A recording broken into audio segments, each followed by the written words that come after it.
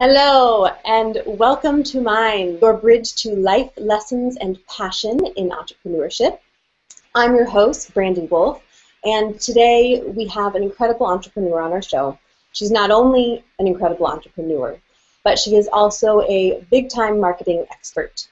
Lorrie Thomas Ross is well known as the marketing therapist. She is also a seasoned educator, writer, speaker, and author of the 36-hour course to online marketing. Lorrie's also got a nice batch of courses on lynda.com, and her company, Web Marketing Therapy, is a consultancy that works with businesses big and small to help them develop healthy marketing.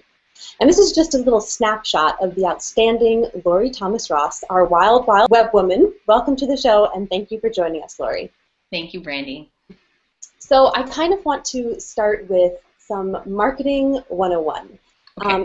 In our audience, there's a wide range of people, and I've kind of noticed that no matter how long you've been in business, marketing can seem very daunting to people. It can be an uncharted territory, and it's extremely vast, or it can be. So what I'm asking from you, our web marketing therapist for today, is if you could explain marketing, web marketing in particular, in the most non-scary, kind of elementary way to all of our audience. So my company is called Web Marketing Therapy because of that exact reason, the feeling of the fear and the anxiety or the stress of I don't have time for this, or I'm afraid I'm going to spend money and not get a return. I just got back from San Francisco. I was teaching for UC Berkeley Extension. The true academic meaning of marketing is maximizing exchanges.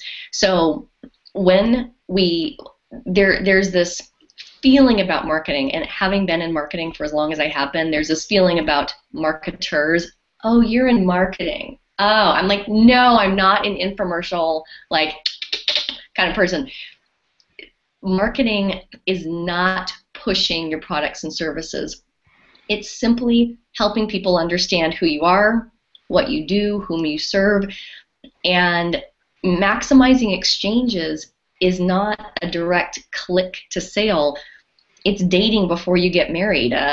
Someone might come to your site, they'll read your about page, they'll see the logos of other companies you've worked for, or they'll read a testimonial, or in today's social web, they're going to read other reviews that other organizations have posted about your brand. And so there's all these different ways to look at web marketing to support these exchanges. Exchanges, let me get a little warm fuzzy here and there. Can we see the heart here? Yay. Yeah. Marketing is building relationships. At its pure form, it's building relationships. And when we retrain our brains, our minds to think about marketing as relationship building, we stop looking at it from this nearsighted, this myopic way of, oh, if I spend money on marketing, what am I going to get? What am I going to get? Marketing is about what do we give to connect with our target market. And that goes back to knowing who you are, what your value is as a brand, what your values are as an organization, and tying it into the web piece, the values, the voice, and finding ways to vocalize your voice so that you are connecting not just with customers, but the right customers. So it's all about that relationship. I actually trademarked a phrase called mark-edding, and I love doing this. So I'm in my workshop in San Francisco this weekend. I write MARKEDING on the wall, and the students are like, oh, she can't spell. I put the little registered trademark around it, highlighted the ED in mark-edding. It's education. And when we stop thinking, ooh, what do I say, and how do I do this? It's like, what do you want to help people understand? And you ask it that way, and my clients, the answers come through. My students, the answers come through. So marketing also, if you do marketing in an educational way, it's more of the giving, altruistic thing, and it's all helping to connect with people that already are understanding a little more, and the right people coming into your funnel. I love that perspective on it. I actually did sales for a little while for a company called the Top of the Linen, which was a great company to work with. And there was a point where I decided that I wasn't a salesperson, and so I put the sales aside in my meetings and decided, okay, you know what? I'm new to Santa Barbara. What do I want? I want to get to know these people. They seem really nice. I would like a sense of community. And it's interesting that you say that, because once I started focusing on just like, I want to get to know who these people are rather than me selling them something, the sales started coming in like crazy. So it was really interesting, because just by developing those relationships with people, the business kind of did itself, which was really amazing to see, because as someone who doesn't like to be fake or put on a show for people, which most people don't, it was nice to see that I could just be myself and make some like actual real relationships and have something beneficial come through for the company as well. It's about listening and understanding, and once you connect in a true way, the same as your life partner or your kids, you do that with your potential client. You hear what their needs are, and then you can go ahead and address and adapt those needs, which, I love being an entrepreneur. I love people. I love web marketing. I think it's geeky cool, but I love people more. And what I do is I help take these tools and take the stress and ick yuck out of it and really help people shine through, the business leaders or the company story or through social media. It's helping people connect with other people. And if you treat all these tools, I'm looking at my phone right here, we look at this and how am I going to get customers with this thing? Mm-hmm. Well, if you treat the tools like tools, you're going to look like a tool out there on the web. So if you just act like a real person who actually gives a bleep about what you're doing, you'll connect in a way that's meaningful. And speaking of connecting in a way that's meaningful, I had so many people say, "Oh, Lorrie, you can't call your company web marketing therapy. You have to be serious, and no one wants therapy." Well, most of my clients are alpha males. Fun fact. So there's no like weirdness, and also I don't want to attract someone who has no sense of humor. If I'm going to run my own business, I want to work with people I like. I want to employ people I like, and also it's, and I don't have like dysfunction really, but it does tie into personality and authentic personality. And so when you're creating your message in a way that's really on brand but on purpose, then like you said, like in sales, I joke I'm a recovering salesperson too. I was in retail management for a long time, and it was the same thing where I was like, I have to sell this. Well, as soon as I just stopped thinking about sales and really focused on customer service, it's like, the sea parted, and it was like this clear thing. Yeah, I feel like when you do that, or when I did that, like all of the nervousness around it kind of went away. You mentioned that marketing is largely communication or educating people. So what are the keys that really help to build the foundation for successful communication with your customers or your target market? It all goes back to getting clear on who we are. And easier said than done. You'll be surprised at certain organizations, like if I have students who are marketing managers or a client who has to report to someone else, sometimes there's a lack of clarity of who an organization is or what they're about. Organizations shift, they grow, they evolve. But it's getting clear on not just, kind of what you do. Like I do social media, I do email marketing, I do website design and development. I have a whole team. But really it's in even how we do it. Like we do it with this kind of play on personality, and even including like who works at our company, our clients' companies. But it's really clear on why, and I'm not taking credit for this whole why thing. Simon Sinek is a great TED Talk starting with why. When you get clear as an organization on why you're doing what you're doing, then the answers to fixing your website, making your message clear, creating social media posts, educational content.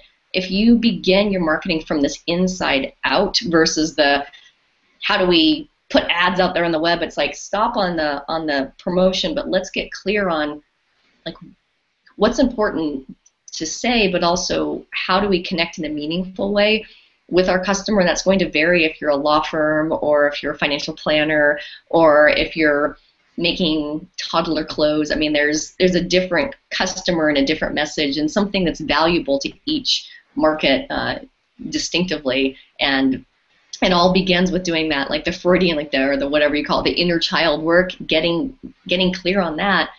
And the entrepreneurs and the business leaders who are very clear and have their like Maslow's hierarchy of needs, that, you know, highest self-actualization, they're the ones that I see always. It's just it's a more seamless journey, not as many bumps on the road.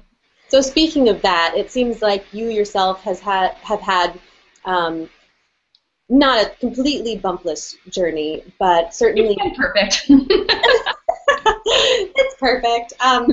Yeah, no, but I know that everyone has their challenges, ups and downs, but you obviously, you know, got called to this vocation for some reason, or it sort of happened in a certain way. Can you talk about how you became an entrepreneur and maybe shed some light on your personal origin story? Absolutely. So I was opening Saks Fifth Avenue in Santa Barbara. I'm actually in Atlanta, Georgia right now as we're doing this. Thank you, virtual world. Awesome. I loved fashion and style and clothing, and I loved getting to know my clients and dressing them for the trade shows and the events they would go to. And I had a client that said, "You're really good at this. You should drop out of school and quit your job and make money on the internet." I didn't own a personal computer. So it dates me. I went to college when we didn't need to have our own computers. We could use ones in the lab. And I declined, and I said, "No, thank you. I'm not qualified." And she asked me again 3 months later and just said I would be an idiot if I didn't take advantage of it. And I think I said something like, "So I can wear jeans to work?" And she said, "Yeah." I'm like, "Okay." So I left Saks. I went to work at a company that became one of the largest online advertising networks. My first email address was Lorrie@valueclick.com. Like, I had never used email before, and I'm selling online ads. So it was 1999. We did party like it was 1999. That's a whole other book. And when the company went public, I left. I wanted to go back to college. I just felt like there was something more, and I was told how crazy I was. You know, cut to going back to Saks, went back to my old job, got recruited again to sell advertising, then was asked to stop selling ads for my company and help them go public by doing nothing but media buying. So I was the salesperson's worst nightmare. They're like, "Oh, you're not buying any of our sales pitches." I'm like, "Nope, I used to be you." And I did affiliate marketing, website design, search engine optimizations, managing vendors, contracts, negotiating banner ad buys, and then worked for several other corporations, got recruited a few more times. And I was teaching at UCSB Extension. I got asked to teach web marketing, and I said, "Well, I can't teach that. I don't have a master's degree." I do now. And they said, "No, you're an expert in your industry." And I was like, "Me?" So teaching was what started my whole connection to being my own boss. I had students take my classes running their own companies, also employees of other companies, and I was so just inspired by entrepreneurs, and I just wanted to know what they were doing, and it was just so fascinating to me that they had the reins of their own business. And so I just admired entrepreneurs, never considered I could be one. And I spoke at a conference in Los Angeles, and I had a large fashion newspaper come up and ask if I could consult for them. And I said, "Well, I work for someone else." And the publisher said, "Right, whatever, here's my card. We'll hire you nights and weekends. We'll take you whenever we can." And that became my first step into consulting, but I didn't even know what I was doing. And I ended up working at one of those horrible corporate jobs where it was like so bad that it made me just go, "I have to do this." So I had developed through my connections a few clients, like kind of weekend stuff, enough for me to feel like I had a safe enough base, couldn't live off of it. I sent an email out on Hotmail, okay, to all my contacts, and I said, I'm starting my own consultancy, and that's how I got into it. I just thought it was so amazing that entrepreneurs could go for a bike ride in the middle of the day and do what they loved and choose who they worked with. And I just found it, and the pace was so fast. I mean, I work with business leaders. We make decisions. Things happen in corporate, and we do have corporations hire my company. We just have to sign big NDAs now because they don't want to admit that I come in and help them. But it would take like 17 meetings to get anything done. And like, I like this. I like to move, and I love working, eye to eye with the business leaders. And it was not easy. When I was going from being a solo consultant to hiring, independent contractors and building my team. It was the height of the recession. I was 31 years old. I'm going through a divorce. I'm in the final throes of graduate school. I have no money. My dad dies. I get everything and totally unexpected. It's like my whole world was imploding. That's crazy. And it was because of coworkers who got into my email inbox and helped me out. And I'm great friends with my ex-husband. We actually work together, and we are all, it was just this power of community and wow, when you are passionate about what you're doing and you're a nice person, you will attract the community, you will have the support. My clients were amazing, and that was really what pushed me into this, not just the small consultancy, but I need a team, I'm nothing without a team, and that really forced me, when you lose someone you love, in two ways, my first husband as well as my father, it really made me focus on what was important. And it was I stopped working part-time, which was 12 hours a day, part-time, and we rebranded to Web Marketing Therapy, and all of a sudden I really became, the holder of my destiny. And now our company focuses on working more and more with the passionate professionals, not the slaves to the man, not the ones who are unhealthy and killing themselves working, but really the people that have a kind of a different mindset. I don't want to get all too touchy-feely, but there is something kind of warmer and fuzzier about running your own business and how you can attract what you want and control your day. I mean, my daughter's upstairs right now with the babysitter, probably taking a bath. And when we're done with this, I get to go spend time with her because it's my business and my rules. And it should be. And that's all part of your marketing message and how you command that.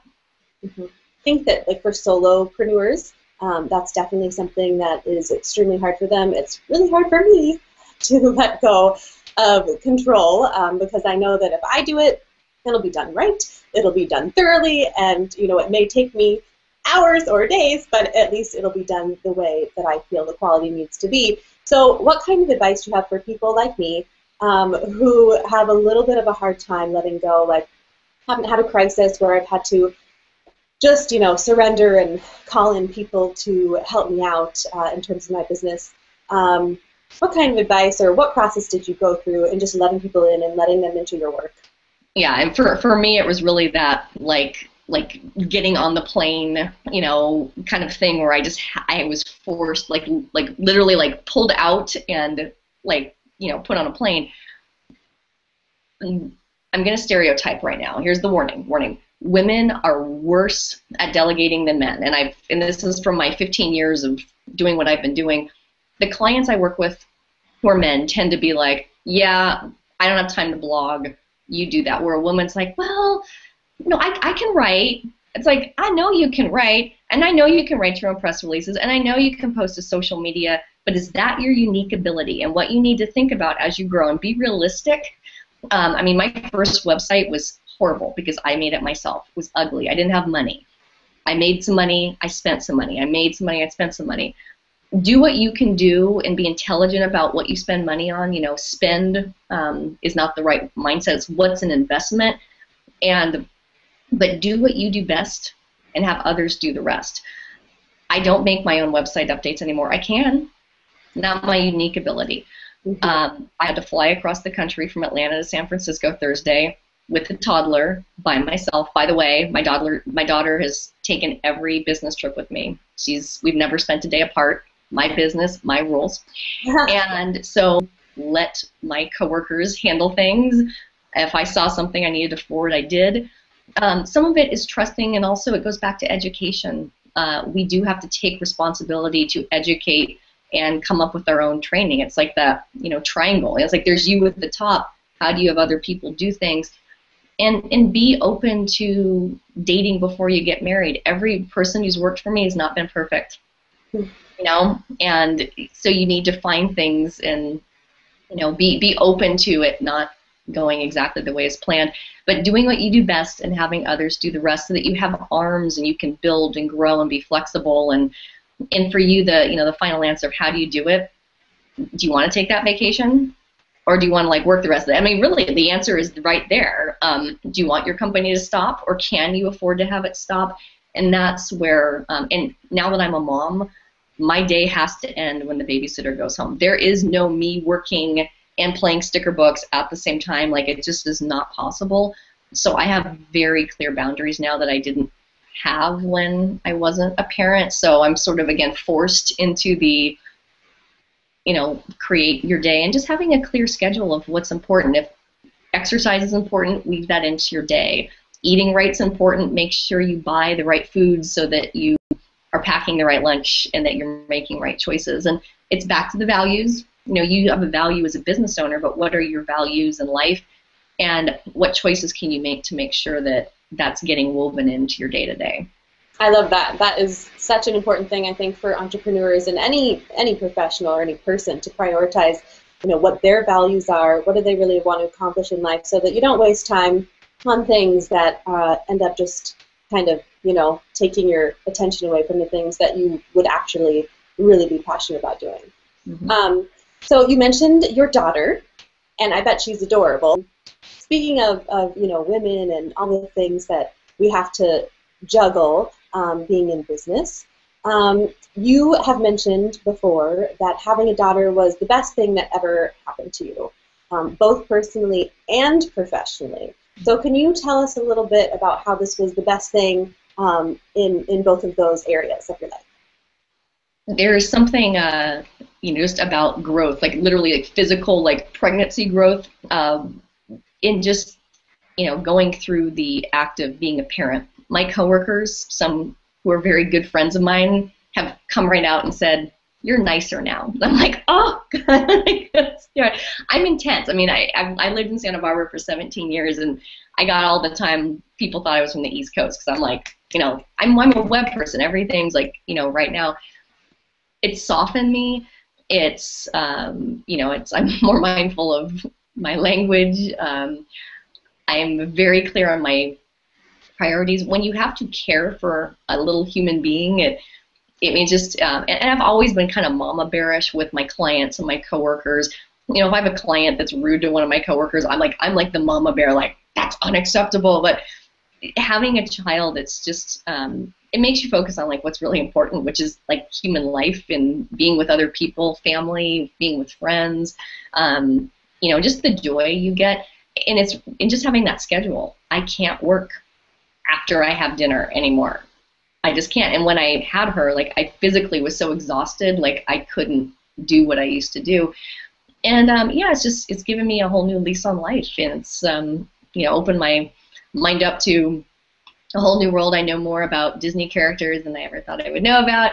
I look at marketing in a way now where I'm more fiery about the ethics of marketing now that I watch my child glob onto advertisements. And so it's really reinforced this marketing concept where I am so passionate about teaching more organizations about how to think differently about marketing, not just so they get better results. I want everyone to get the results they want, but more importantly, so the good organizations are getting out there and doing it, because there's so much barrier to entry of, oh, we don't have the money, or it's marketing's for other organizations. I want the people, I want the solopreneurs and the passionate professionals and the great organizations to really be attracting the audience that they need, so that I want nonprofits to get more donors. I want, you know what I mean? It's like there's this whole shift in I want the world. I want world peace. I want good marketing. Well, good. You're in good company. I'll join your band there. So regarding to a small business owner, big business owner, what do you recommend in terms of their spending time and percentage of their money on marketing? How do they get that reach, and is it something that they need to just take into their own hands to start with so that they really understand it? Or is it okay to, like, even if you're a very small business, is it okay to just dole out your marketing and say, you know what, I'm going to focus on my writing and you can market me? What do you think about knowing about your own marketing and expanding your reach? The mantra of the consultant is, it depends. It sounds like an insultant, right? expanding on it depends. There's budget, there's resources, but also tying into the personality. So the web marketing therapy is all about personality, not just the the personality of the brand, but also the people inside the organization. So when you're looking at your marketing, it's looking at what your assets are. If you're like an e-commerce company with great photography, it might be easier to do more on social media with that. If you're in an organization where you do a lot of PowerPoint presentations, you might be able to repurpose that content on SlideShare. If you're an organization that needs to acquire customers like nobody's business, advertising, and an advertising where you pay to play and you're not waiting for your site to come up higher in the search engines, it's all strategy, and the strategy is based on where do you want to go. It's a map. So here's my destination. How am I going to get there? There's a ton of ways to get there with marketing, and especially web marketing, and the answers of what you will do will depend on what you can do, but also versus what you're trying to accomplish. I mean, I've worked for e-commerce companies who've never spent a dime on advertising, and the business leader is very charismatic and is very media friendly, and the strategy was to do more PR, kind of earned media. Social media is also another way to go. Not everyone's going to have the following of Pacific Sunwear or Old Spice, but it's quantity is sometimes is more important than quality, and I think we should look at it the other way. If certain organizations, let's say you're in more of a serious profession, maybe posting pictures of teddy bear comics on Facebook isn't the right strategy. Maybe LinkedIn, thought leadership messaging. I'm the biggest believer in marketing, this educational approach to marketing, no matter what industry you're in, beauty, fashion, whatever. It's all education, whether it's through photos, videos. Video is the #1 activity on the web. Content that pulls in search results. And so if we go back to this, what am I supposed to be educating about? That can be the topic of your press release, of your website content. And so it really will depend, but also be realistic about budget too. Like if you're a startup and you don't have the funds, don't break your bank. Do what you can do, get your need to haves, and save some money for those nice to haves down the line. So if you had to suggest maybe like one aspect that all these really busy business people and entrepreneurs could focus on just to really boost or make a difference in their marketing, what should they just really hone in on to make a difference? I have my answer. I'm ready. I love the hot seat stuff. I'm like, what's my question? The answer is content. And content does not have to be painful. I just did a blog post on my blog that said marketing shouldn't be difficult. People who are stressed out, or they're working on a Sunday, to write that, or the press is hard. It's like anything when what's the saying? No pain, no gain. Does not apply to marketing. It should be fluid and easy. So content can be photos, it can be videos if you have them. It's also recycling. So I can say that more in California, where we're bigger on recycling. Here in Georgia, it's like, okay, earthy, crunchy lady. I'm like, sorry. Recycling's good for the planet. It's also great for your marketing. If you give a speech, you can repurpose that into a blog post and talk about the other day that when you gave a talk, and share those educational tips. Share things on social media. In marketing, you want to tell people, you want to tell them what you told them, and tell them one more time. As fun as this is, and I'm grateful for the folks watching, you're not going to remember everything I say. I got over myself a long time ago. That's fine. If there are, after this is aired, I can share this on social media. There might be ahas that come out of it. If you write a press release, you can put it on your press page, but also share it on social media. Do a blog post that says, last week we wrote a press release announcing our new product launch, da-da-da-da-da, and link to the press release. Have your content in multiple places, and if you want to go from being an expert to being an authority, in the word authority is the word author.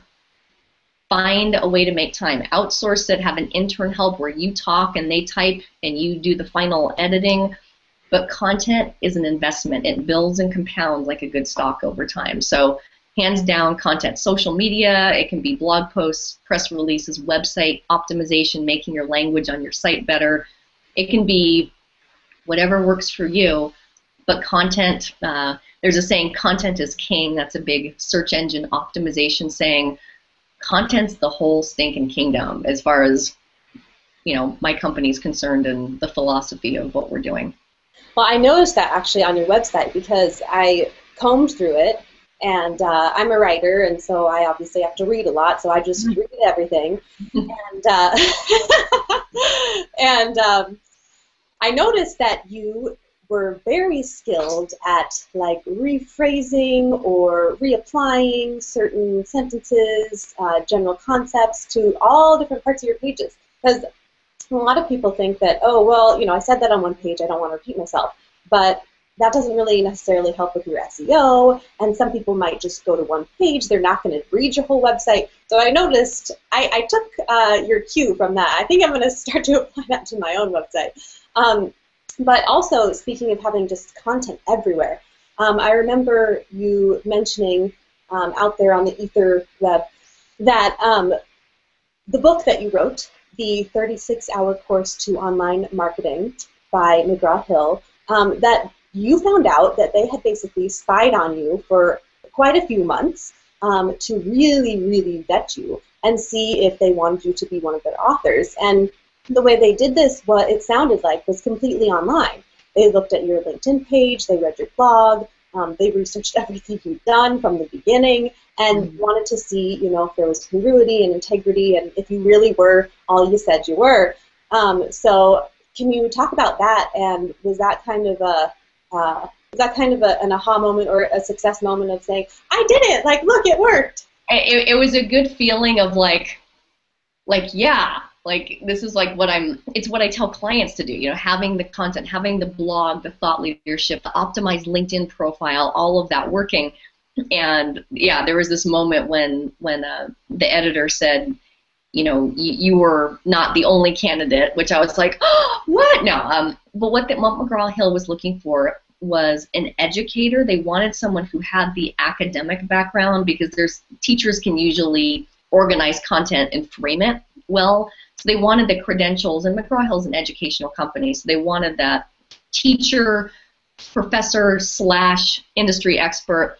But what I didn't realize, and this makes sense, is they also wanted that person that had a presence, because I didn't have a dedicated publicist on staff at McGraw-Hill. They wanted someone who also would have people that might care that I wrote a book, and that was helpful, but also because the topic was online marketing, they wanted to make sure I was walking the talk. And when I had my chapter about blogging and social media and website language and analytics, that I had the, you know, the breadth but also the depth. So yeah, when they said that they had followed me on LinkedIn, this was before you could see people viewing your profile, that they were seeing what I was posting on LinkedIn and, you know, looking at the content I was writing. And I am not a writer. I'm a passionate marketing professional. I'm great at blog posts and little things, but writing that whole big book. Oh, what I did though is that investment of all the blog posts I had written, when I came around the time to write about social media, I was able to go back to some of my blog posts and find inspiration, some of it that I could really use, like chunks of it, but some of it just to kick off the framework of it. So all the content assets you're developing can multitask and work in multiple ways, whether it's to go back and research for a speech or to send to a customer who asks a common question. Make that a blog post so your team doesn't have to write another email, but they can send a link. Thanks for that. We get asked this a lot. Great question. Here's your answer. Copy, paste, done. So content can work for awareness, for connection, for education, but also for customer service, which all of those eventually get us to sales. I love that, because I think it's so important to realize that you don't always have to come up with original content on, you know, continuously. You can recycle and reuse what you've written, and it's good, so why not, you know, get as much leverage as possible out of it. So I think that's really important for especially entrepreneurs who are kind of trying to handle a lot themselves to remember that you can kind of ease the stress on yourself and put what you've already done to even better use. So I want to wrap up here because I've taken a lot of your time and I appreciate it. Thank you. I've learned a ton from this interview, and I hope our audience has as well. I'm just going to wrap up with 3 little questions that I love to ask my guests. And the first one is, what's a guilty pleasure that you love doing when you're not working? It doesn't have to be guilty pleasure. It can be one of your favorite things, however you want to answer. Cooking. It's unplugged. It's off of the computer. I can cook with my family. It's creative, and I love to eat. So it's, easy answer. Awesome, awesome. I'll be right over for dinner. So if you are the marketing therapist, which is obvious that you love that and you are so passionate about it, and it's completely inspiring and contagious, so thank you for sharing that with us today. But if you weren't the marketing therapist and you could be anything else in the world or out of this world, what would it be? It would be volunteering with children, no doubt. I originally wanted to be an elementary school teacher. That didn't quite pan out. I teach adults now. There is just something so magical, whether it's reading stories to children or seeing the ahas go off if they're doing a craft or something. But I speak kid, like I'm that mom at the playground that the other kids come up to me at the playground, or I'm like I don't look like young or anything, but there's something like I think I just have that like random energy. But yeah, no doubt. Oh, I love that. Plenty of things to do volunteering with kids. I'm sure that you will find time, if not now, while you're busy working your business, there will be time later. In any case, okay, so what is the best book that you've recently read? And it can be personal or professional. The 4 Agreements, and I am blanking on the author's name. I can see the cover and everything. Me too. I used to know it as well. Yeah, it's something that I pick up like every year and read. It's very grounding, and it can. I can relate everything to marketing. I can kids books. I can find marketing lessons in them. But there's something about the book that just takes your head out of the kind of noise of our lives and brings you back to what's important. Just personal conduct, professional conduct, and it's beautifully written, but something that is a must-read for everybody. I love that, and I just looked up the author since I have my computer in front of me. Fortunate things of technology here. Don Miguel Ruiz. Yes. And